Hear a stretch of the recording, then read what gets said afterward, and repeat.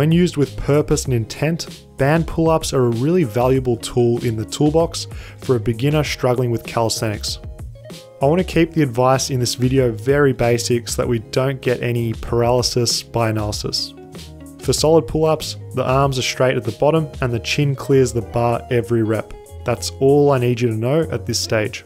When using bands for pull-ups, I want you to pause at 2 points during the exercise, both at the bottom and the top.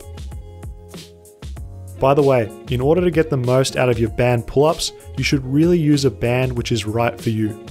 If you're only able to weasel out a rep or two, the band is way too light.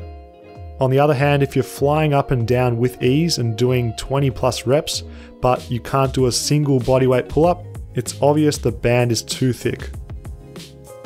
Also, please don't be that person who's bouncing out of the bottom when using bands. You're not going to build the same strength and control as you would if you were using strict form with band pull-ups. If you found this video helpful and you want to show your support for fitness FAQs, all I ask is that you drop me a thumbs up. Thanks for watching, and I'll see you soon on Fitness FAQs.